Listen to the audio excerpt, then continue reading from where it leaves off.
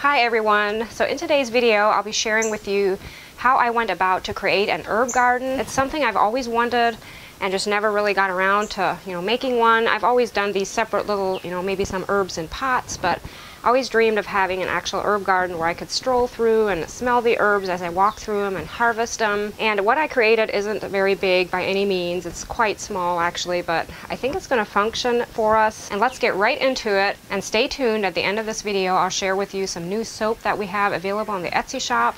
And I gotta say, the one kind especially is probably one of my favorites so far.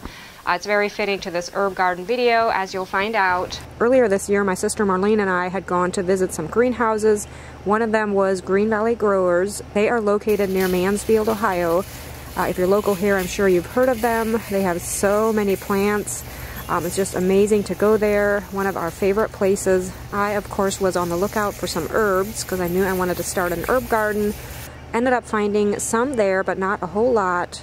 Things were pretty sorted out by the time we got there. It was a little later in the season. So I ended up visiting some more local greenhouses right here in Holmes County and found some herbs there for my little garden.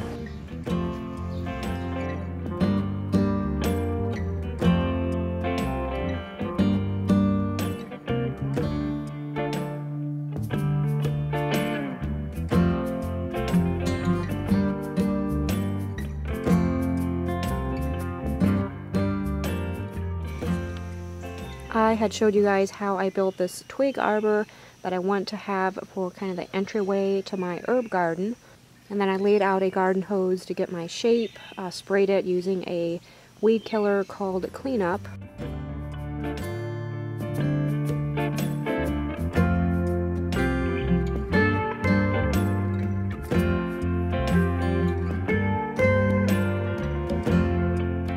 I knew I wanted one raised bed to be in this garden, and we have some old wood lying here in the shop, and I thought I'd just quickly make myself a frame. I know it probably won't last for years, but some of this wood actually surprisingly lasts longer than you expect.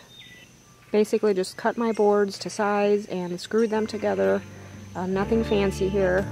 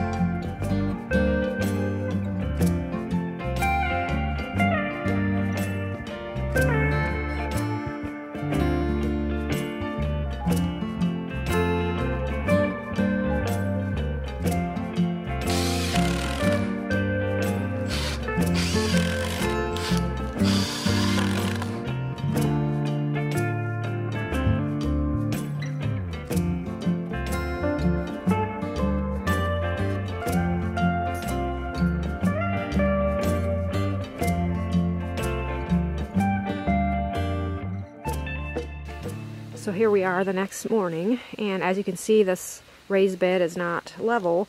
So what I'll do is probably dig out some along the back and try to level it up a bit more. It doesn't have to be perfect, but I really like how it looks from the driveway if I look up towards the stonescape, and then I just like to see that raised bed and an arbor kind of above that. Different layers of interest, I guess.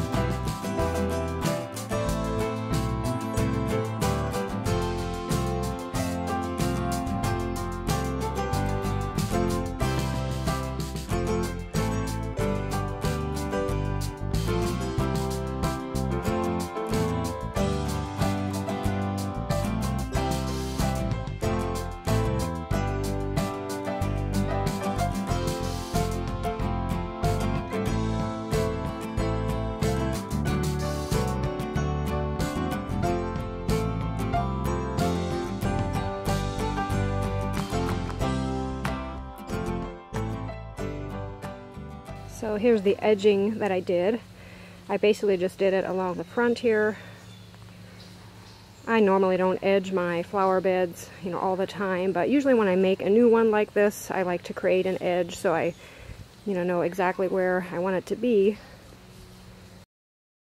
And this pipe here is something we want to get rid of. So my plan soil-wise is of course to add some topsoil into this bed, and I plan to mix this potting soil in with it. And then as far as the rest of the area, anywhere where I plant something, I'll probably just amend the soil right at that spot. I don't think I'll cover everything. Now the fun begins, planting. I'll show you guys what I have here. These are mostly herbs. I do have some marigolds that I plan to plant along the front. These always bring memories back to my childhood days. Mom used to always plant marigolds. I even like the smell of them. So I'm really just doing that for nostalgia's sake, I guess, and they're really pretty too. Here I have lavender, and here are just your basic herbs, basil, parsley, dill, rosemary, oregano, chives. And here I have some catmint, bee balm. I really wished I would have found some more bee balm. This was the only one I found in the few places that I visited today. I have a cucumber plant, of course not an herb, but I wanted to plant it, see if I could get some cucumbers to grow. And then over here I have yarrow, thyme, agastache, and I have some sage somewhere. That might have been over here in that tray. And then here I have those Susie vines, they're called. Of course not an herb, but I want that to spin up the arbor. So let's start planting. Probably won't get everything done today since we have some plans tonight coming up soon here, but I'll get started at least.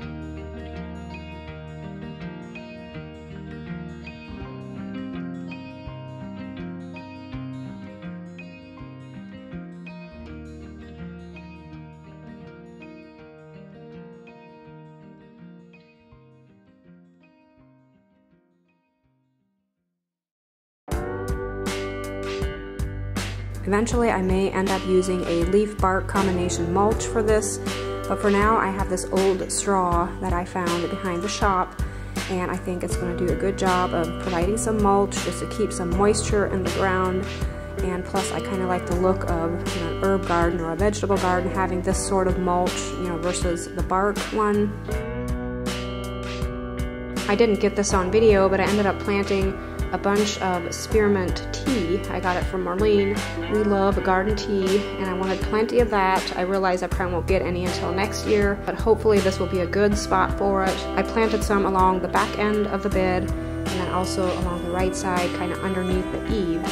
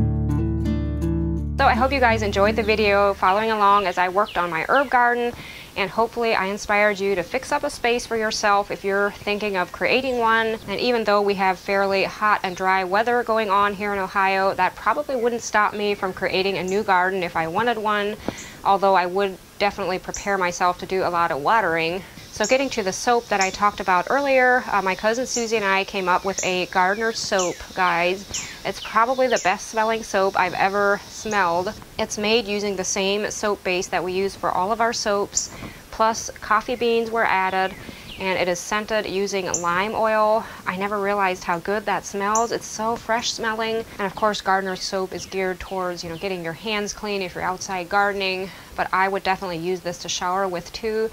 Haven't so far, but trust me, I will. We also have some other scents that are just amazing.